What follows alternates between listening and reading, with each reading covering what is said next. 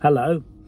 How long does an EV battery last? Does an EV depreciate more than an ICE car? Is an EV more likely to catch fire? And are EV drivers who charge at home being subsidised by poor people? Are people no longer interested in buying a new or used electric vehicle? And if you're a company car driver, how much tax can you save if you drive an electric vehicle? I've got some verified facts and figures from reliable sources on these subjects, so I hope you can stick around. Hello folks, I'm Nigel. Thank you very much for watching today. I do hope you can subscribe and like, and please take a look at some of my other videos. And don't forget to hit the notifications bell. I like talking about owning a Tesla Model 3 that I bought in 2021. But did you know how long an EV battery really lasts? We have quite a few in the UK that have driven over 450,000 miles. A taxi driver and also a YouTuber called Auto Alex Cars. He drove a Tesla Model S that had done over 450,000 miles down to Land's End, and it still had a very, very large range. The video is called Hypermiling, my 450,000 mile Tesla. In America, Teslas have been driven for over 1 million miles, and they've been in the US longer than the UK, and the roads are much longer and bigger.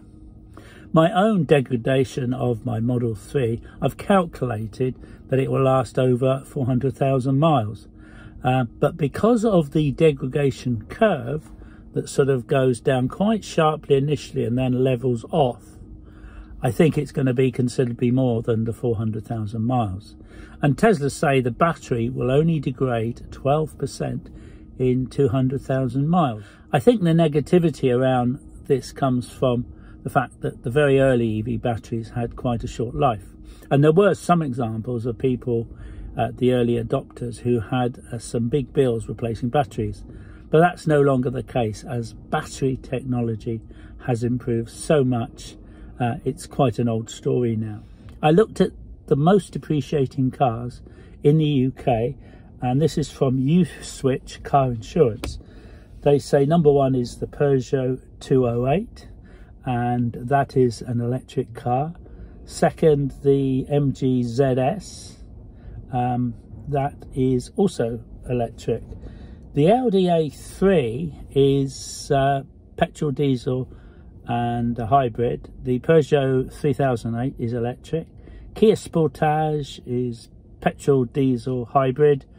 Vauxhall Mocha, petrol, diesel, electric. Ford Kuga, diesel, petrol, hybrid. Vauxhall Corsa, it doesn't say, so I assume it's diesel or petrol. And the Skoda Karoq, diesel or petrol. There's no Teslas on the list or Model 3s. And the point is that MG are on the list, but please don't let that put you off buying one. They make 3 models. It may be the later models were that much better than the one listed here. Same with Peugeot. Audi make lots and lots of different types of electric cars.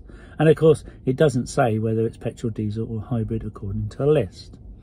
And the list will change, and in another 3 months it could be completely different, which means it's a great time to buy a used electric car. There's never been a better time. It used to be the case they almost cost as much as a brand new one, but that's no longer the case. Oh, and did I forget that Hyundai Kona is electric, hybrid or petrol. I don't plan to sell my Tesla. Depreciation is irrelevant, and it's no different to really any other car. Tesla is the only new car I ever bought, and all the others have been second hand. And at the time there was very little difference in the price. So, but if I was buying now, I'm pretty damn certain buy a used one between 15 and 20,000. Is a ICE car or EV more likely to catch fire? So the UK Fire Service estimates there were around 100,000 vehicle fires every year, and records in 2023 show only 239 EV fires. That's 0.25%. Swedish contingency agency reported that petrol and diesel cars are 20 times more likely to catch fire than EVs.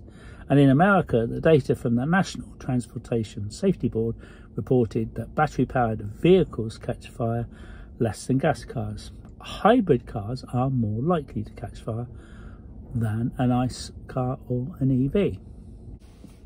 EV drivers who charge at home at night are being subsidised by. Certainly not the case, because at the night there is a surplus of electricity. Wind turbines are still spinning round and very little electricity is being used than compared to during the day. The wholesale price of electricity in the UK is under 6p a kilowatt hour. I pay 9p a kilowatt hour and no one is subsidising my electricity. Octopus Energy are still making a profit after me. It's a bit like, if those that remember, maybe some people have still got them, the storage heaters, cheaper at night. You download the electricity and it keeps the house warm for the rest of the day. It's no different from that, although people tend not to have that so much. So, are people no longer interested in buying a new or a used EV? Well, here's a graph from 2018 to 2022. It shows petrol cars in blue and it shows in green diesel cars. And you've got plug-in hybrid and you've got battery electric in the grey. And you see quite clearly how the blue is declining. The green, the blue for petrol, green for diesel is declining a lot more. And of course, the area that's growing the most is battery electric, and to a certain point, hybrid electric. So that's from 2018 to 2022. So looking at the data from the Society of Motor Manufacturers and Traders confirms that more than 41,000 electric cars were sold on the used market in the first quarter of this year. That's a 71% increase in the year before. And who is it says that no one's interested in new and used cars? And also on the diesel is down 13.8%. Company car drivers, they do a lot of miles and they pay a lot of tax. Tax you'll pay on a Audi A3 is £224 per month. And if you drive a Tesla Model 3, you will pay £13 a month. Another comment is time is money and I haven't got time to spend charging. And of course, most EV owners charge at home, so they leave every day full of charge. As a representative, you have to do many other things as well as driving. You have to phone customers, phone the office, phone colleagues, communicate. It's a rare day that you can drive from customer to customer and not have to do calls like that, if only that were the case. And so you do see a lot of reps in the Tesla superchargers, guys in smart suits, jackets, doing their work. And frankly, because the superchargers are so quick, there's probably not enough time. So for those people who say haven't got time to charge, a rep or someone in business who has more than just driving from A to B is making use of that time. So time management is a great thing, and when the car is charging, you're putting that time to valuable work, and it's definitely not wasted. I get a lot of comments on my channel, mostly two types: the EV owners who pretty happy with their car and give me facts and information, how much money they're saving and how good the car is to drive. Occasionally there's a negative, but overall they're happy. The second type of comment is that tells me I'll need a new battery in 10,000 miles, car will be worthless in a couple of years' time, that sort of comment. These are terrible. They also point to the fact, well, it's different for me because I'm retired, I'm a fanboy, and I have a new religion, the Tesla EV. These are people who have run out of any facts to support any argument, and they resort to insults. Also, EVs do not cause potholes. Heavy vehicles cause potholes.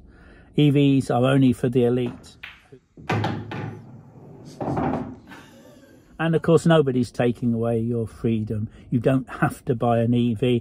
This is really to explain, like when I was first looking, and I looked for 18 months because I was saving up the money to buy one. I didn't just go out and buy one, and I wasn't going to go for hire purchase or finance. That people say that you're taking away my freedom. No, you're not. You can drive a diesel. I drove one for almost 50 years, polluting the planet. Now I've got a choice, and I'm using my choice, not the government, to tell me whether or not I drive an EV or not. And I think my freedom is very important, and I've decided not to use poisonous diesel anymore. Thank you very much for getting this far. Hope you can subscribe and like. Please take a look at some of my other videos. Hopefully see you next time. Don't forget to use your reusable coffee mug wherever you go, as there's far too much plastic in the ocean. We don't want to add to it, and most of those cups are never recycled. Thanks very much, and I'll see you next time. Drive safely. Bye.